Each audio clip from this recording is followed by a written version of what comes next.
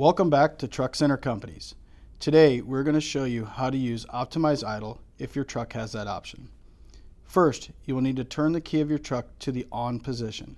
Do not start it. Then, by using the selector switches on the left side of your steering wheel, toggle over to the truck icon as shown.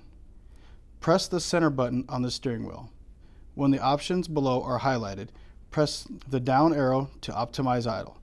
Then either press the middle button on the left-hand side or press the stacked files looking button on the right-hand side of the steering wheel, where it will then display a caution warning.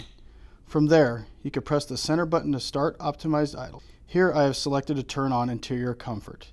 If you do not select this option, the optimized idle will only start up to charge batteries or warm up your engine's coolant. A green engine with an arrow around it will appear, and a buzzer will sound to notify you that optimized idle is active.